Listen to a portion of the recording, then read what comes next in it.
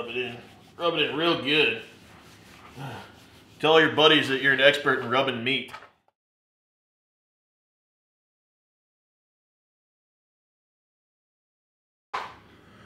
Welcome back, Dominus Outfitters. I'm your host, Tony, and today we're gonna cook up beef brisket. Got it here I got, can't talk right now. Right here is a 11-pound brisket that I got at the local grocery store because it was on sale. And it was too good of a deal to pass up. So I'm gonna sit here and trim some of this fat off of it. And I'm gonna show you what kind of rub I put on it, and I'm gonna show you how I cook it. And we're gonna get after it.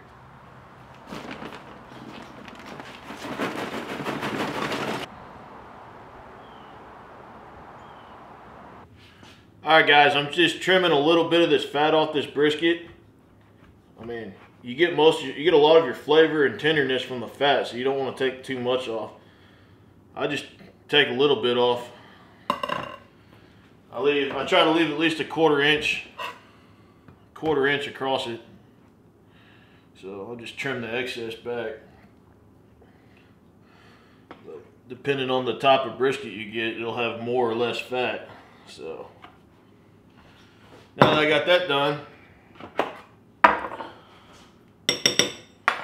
show you all the secret ingredient, the secret rub. That right there is half a cup of salt, half a cup of pepper, and a quarter cup of garlic powder, all mixed together. Simple. What you do is you just sprinkle it on there like this.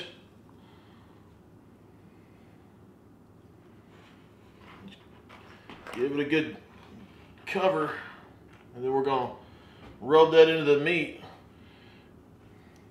And don't worry about adding a half a cup of salt. It doesn't make it salty. The salt actually helps tenderize the meat. So it's not gonna taste salty, so don't be afraid to put the half a cup of salt in. It's gonna help soften that meat up. It should look something like that. Rub it in real good. Tell all your buddies that you're an expert in rubbing meat. Matter of fact, don't tell your buddies that. They'll either laugh at you or you'll have new buddies that, never mind, not even gonna go there.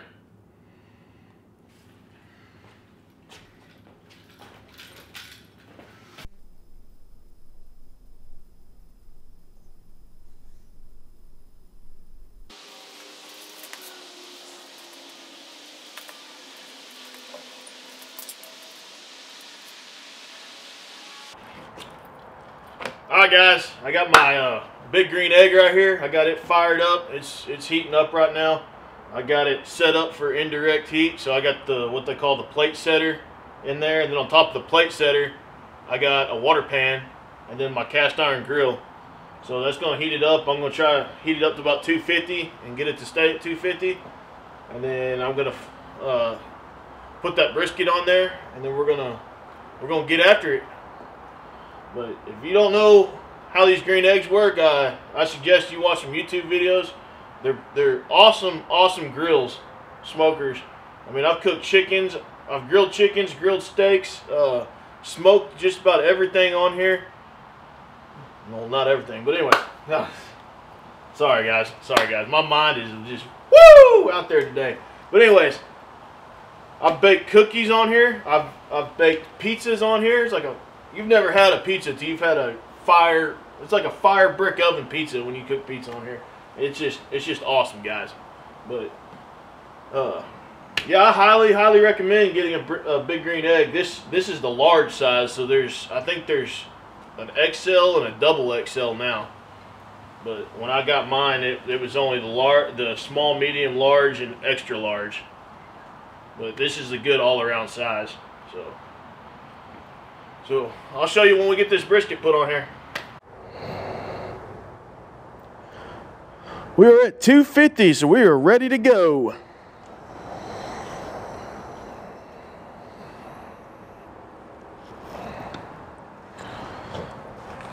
Grab this big old piece of meat.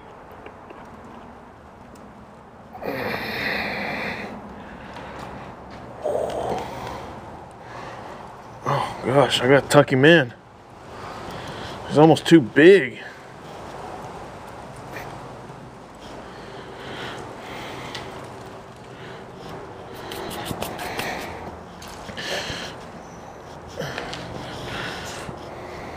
Make sure you have a good meat thermometer.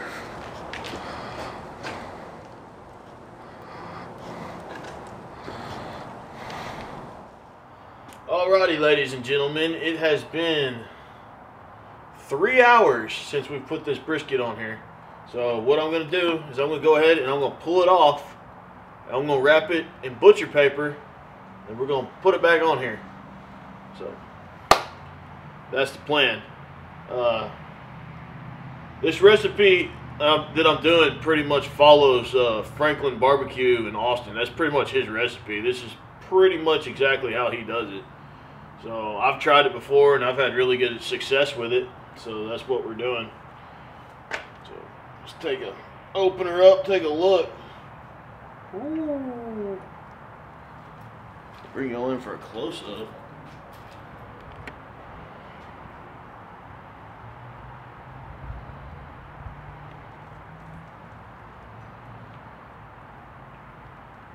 Now that's a gorgeous piece of meat right there. Gotta figure out how to pick this sucker up.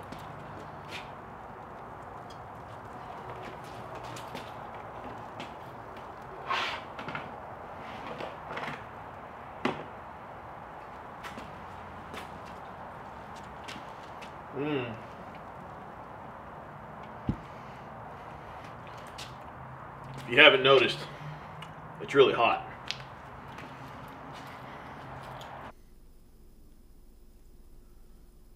I will leave the link for this butcher paper in the description box below.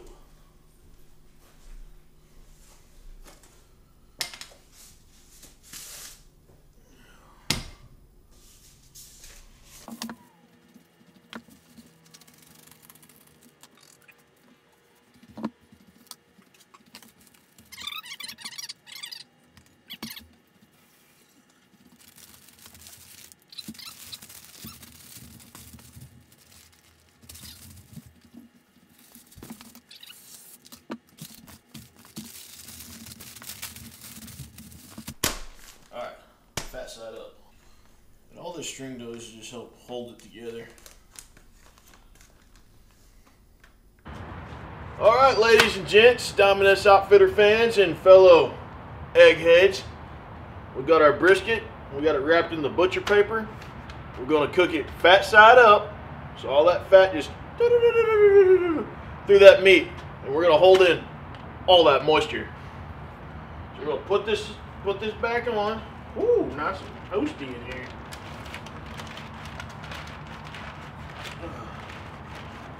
Sure, we're sitting on here good. And I'm gonna cook it for about 3 more hours. And I'm running between 250 and 275. And then in about 3 hours, I'm gonna start checking the temperature. And I'm gonna cook it until it's an internal temperature of 203 degrees. And then after I cook it and it's at 203 degrees, I'm going to pull it off and I'm going to let it rest for 2 to 3 hours before we even open it up out of the paper or anything. So, check back in with you guys. Just look at that smoke. It's smoking like a runaway locomotive. I mean. Alright guys, through the miracle of time, this brisket is done. It took 9 hours, 9.5 hours. But it's done. Still wrapped up. I just took it off. I just checked the internal temperature and it was 204. So it is very, very tender. So I'm checking my temperature with a good internal meat thermometer. This is I don't even know if y'all can see that. Focus. There we go. I got a charbroil. got different settings and stuff on it. It's pretty cool. I got it at Lowe's. But,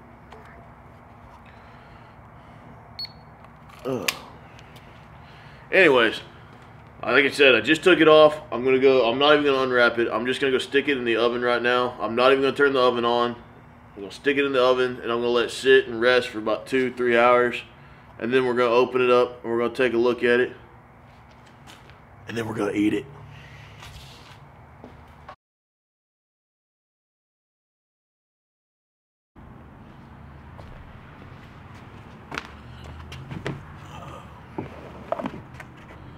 Alright guys, welcome back. This brisket, it passes a sniff test. So we're gonna unwrap this thing like a little kid on Christmas morning. See what we got here. Oh yeah. Yeah, I took this off. Obviously it's the next day. So I took this off last night, and I just stuck it in the oven. I didn't turn the oven on or anything. I just stuck it in there, and then I might have fallen asleep because it was pretty late. So, oh man. The greasiest present I've ever opened. I'll tell you one thing, this butcher paper is awesome. Oh yes. Oh, this sucker looks so good. Look at that. Oh yeah. Let's see what we got to work with here.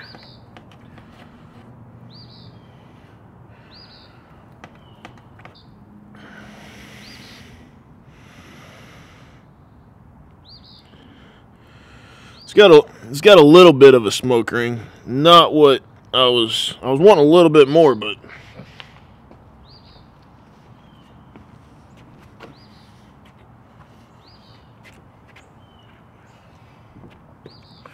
you know what? It's good. It's tender. And I did it myself. That's all that matters. So, I want to thank y'all for watching. I hope y'all use this method cooking your own brisket. I mean, it's pretty easy. But let me know how you like it. Let me know if y'all let me know if y'all cook on an egg, or let me know what y'all cook on. I'm always looking for new ways to cook on stuff.